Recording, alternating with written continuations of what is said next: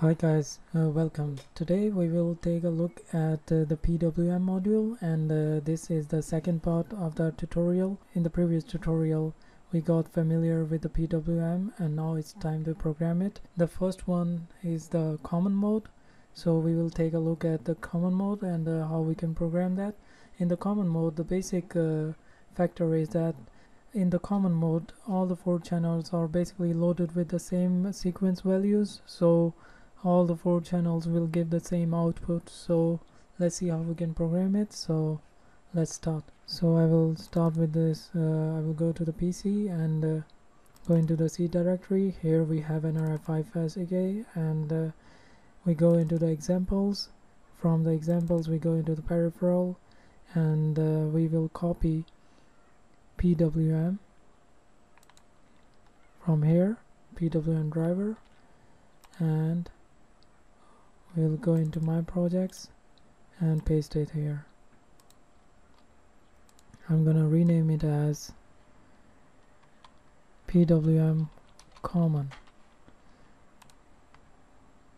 So we will open this, and I'm using nRF5 so I will go into PCA10040, go into the blank, open the SES folder, open the EM project file. So let me zoom in a little and let's remove everything. We will start from the scratch. After working with the PWM, you will get to know how this example works. So once you are quite familiar with the PWM, then you can come back and watch the original example, and then you will get to know a lot of details. But before that, let's program it one by one to make everything clear. So first of all, we need to see if our PWM is working, our PWM module is configured or not. So we will go into sdkconfig.h, right click here, click on the CMSIS configuration wizard, and in the drivers, if you look at the PWM legacy drivers, and the PWM is enabled, and if you go into the PWM nRFX, here you can see we have not enabled the internals because we will enable them from our configurations. So right now it's enabled by default, and this is also enabled, so make sure these 2 settings are enabled. If you are using some other project, make sure these settings are enabled, otherwise even if you include the files for the PWM drivers, it's not going to work. Make sure you have these drivers, especially the PWM, and otherwise it's not going to work. Okay, so we are good to go, and we will start programming the PWM module. So let's start from the base. So we have some base frequency, so we have to set up the base frequency, and for that we will just define some constants. So the first constant is going to be the top value in the counter. So let's say mtop, and let's give it 10,000. Okay, so this is going to be the base frequency, and then let's say we want to take a step plus 100 in the counter value. So a single step in this case is 100. So we will see this later. Once we are going to program everything, then things will be cleared. So let's program other stuff. Okay, we are also going to use the both support package to initialize the LEDs, because we are going to use the LEDs pin. I'm also gonna define one more LED, so we can see how if I connect an external LED, how it works. And let me name it as LED external and assign it to pin 22. Okay, we are good to go with this. And the next thing is, now we need some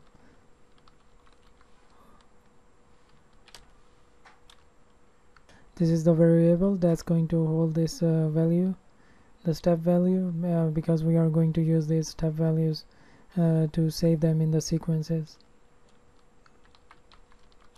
Now this is really important, and this is the main thing. This is the structure which is going to hold the values. For this time we are using the common mode, so we will use the common structure. And let's say we have the sequence values, and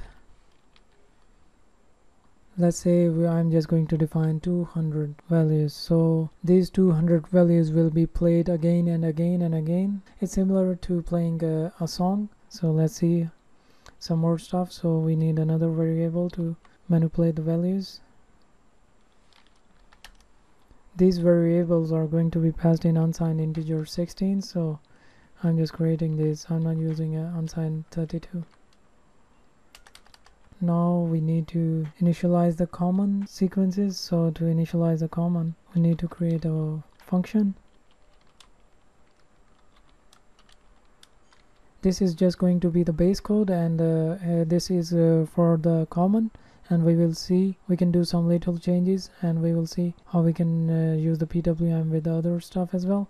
Now we have to assign this array some values. So for that, I'm just going to use the for loop.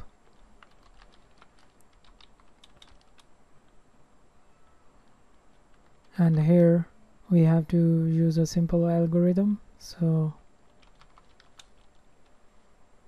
let me write the algorithm, then I will explain what's going on.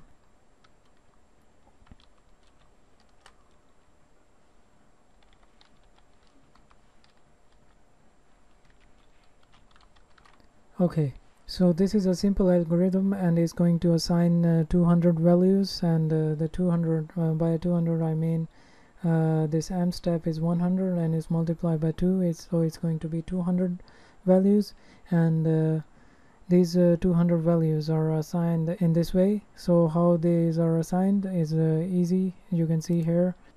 So here you can see how it works. So it's really easy. So in the first step, let's say the value is 0 in the first step, and the step is 100, so it's going to be 100 in the first step. In the next loop it's going to be 100, and then we are going to add again one step, and it's going to be 200, and in the third loop it's going to be 200, and then we will add one more step which is 100, then it's going to be 300, and similarly so on. It's going to increment by 100, and it's going to increment by 100, and then that value is going to be assigned to the sequence of values from 0 to up till 100. So what about the values from 101 and up to 200? So these values will be assigned in this step. So here, as you can see, it's telling m step plus I. So in the first step it's going to be m step plus I, which is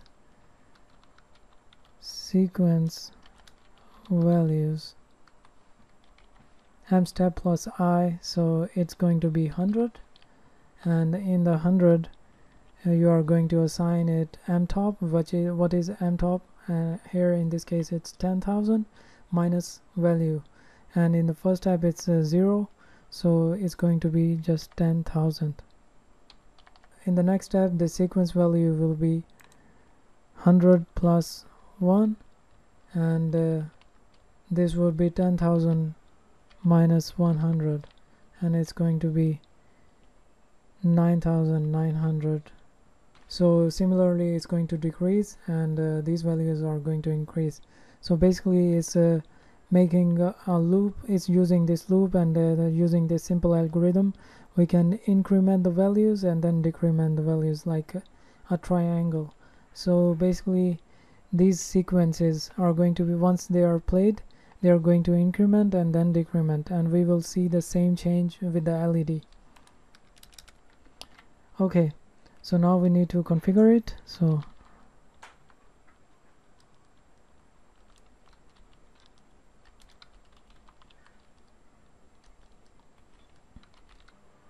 here we have to define the output pins. So I'm just going to use the BSP,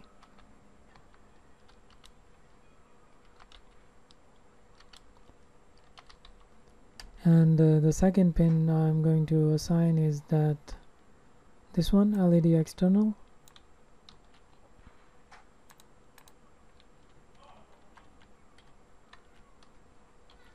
And about the other pins, I'm not just gonna use them for other 2 channels. We have 4 channels, so I'm not gonna use them. So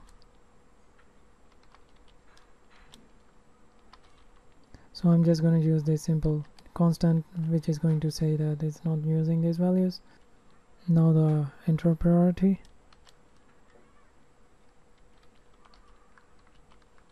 Next thing is the base clock. So the base clock I'm going to use is 1 megahertz, so it's going to be easy to do some calculations. And the count mode would be up counting up to that specific value, because the next thing is we have to pass that top value. In our case it's 10,000, so I'm just going to pass that M top. And now we have to tell the loading mode. So this one is the mode we will be using here. In this case is the common. So this is the mode we are going to use in this tutorial. And the step mode. Now I'm going to initialize it, so I'm going to use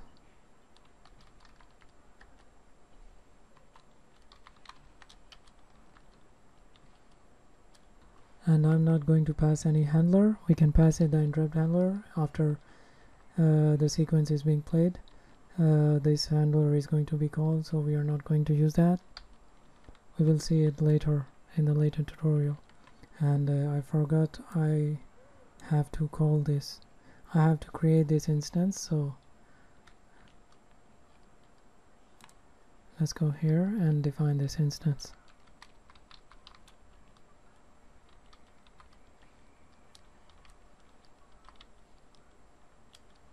And here the instance is 0 because I'm using the PWM 0 module.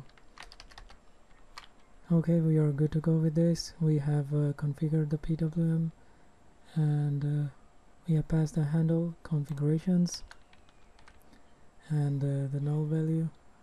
So the basic settings are cleared, so now we need to play this sequence. So for that we will create another function which is going to play these values. Like I have already told, it's like similar to playing the song, so we have to call some function which is going to play this. Let's name it as PWM play.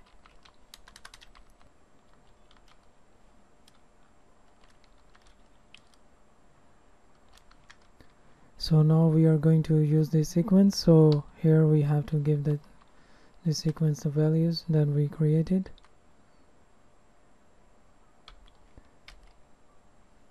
And these are the values. We have to give some attributes.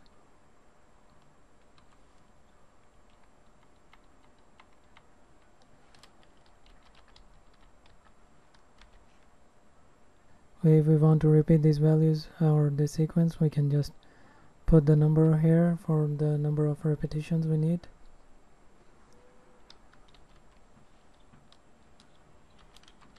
And now we are going to call the main function which is going to play these values. So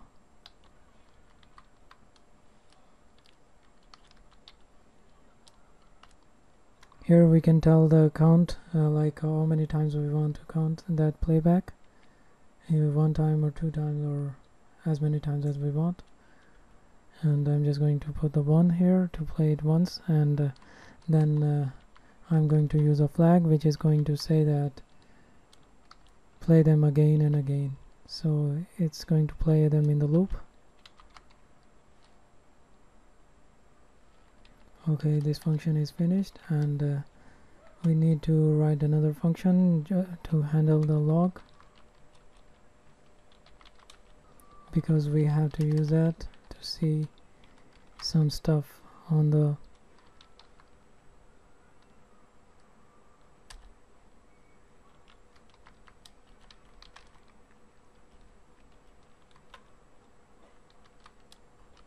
okay, we have the log as well, so we have initialized the log stuff, and we have configured the PWM. The last thing, now we have to just call these functions.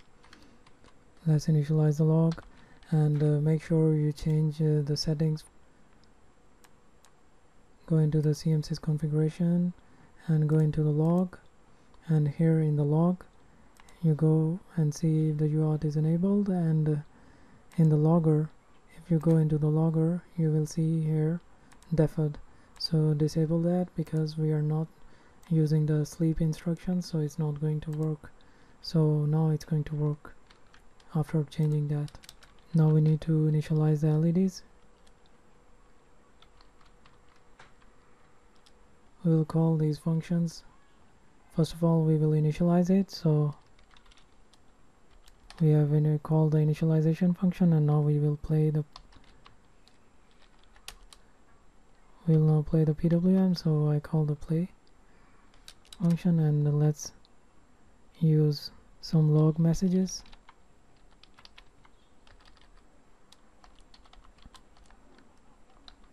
And let's create a loop, empty loop, so it's not going to exit.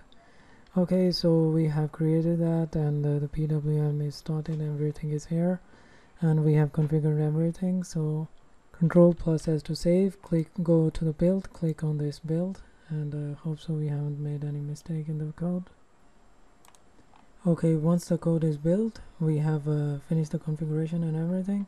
Let's make sure your device is connected. So let's connect with the device, erase all, and download. Oops, I haven't built it. Okay, it's built and it's going to download it. So once it's downloaded, here as you can see, the LED is smoothly turning on and turning off. So it's basically playing these values, and it goes to a full brightness and then it goes to a low brightness. It's a small LED, so maybe you can't see that, so I'm gonna connect another external LED, because you remember we have also connected an external, so it's going to be on pin 22, so I'm just going to connect it.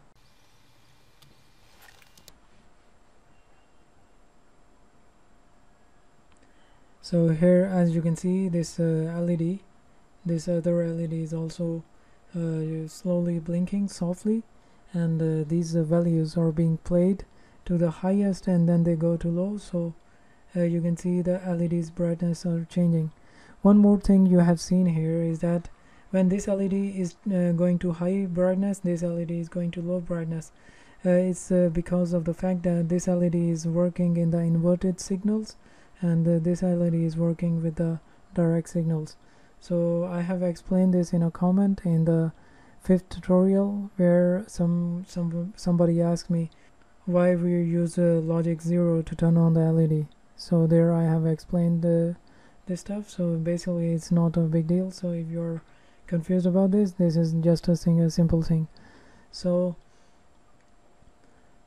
here you can see these LEDs. Let's play a little bit with this. So as you know that we have 100 values, and this LED is smoothly going up and down. So let's change the frequency and see what happens. So I'm just gonna reduce the frequency from 10,000 to 5,000. Save it, build it, click on the target, erase all, and download it, and let's see what happens. Now you can see it's blinking with a smooth delay, so it's really good, and we can make many different types of sequences. We can use these complex sequences for LEDs and some other stuff which need some specific signals, and these signals can be these special sequences. So remember one thing, here we are using the nRF common mode, and for nRF common we use this as well. So these all values are commonly loaded in all of the 4 channels. This code along with the information of the functions will be available for download, and the link would be in the description, so be sure to check it out. And make sure, if you are new to my channel, please be sure to subscribe to my channel and hit the like button if you like this video.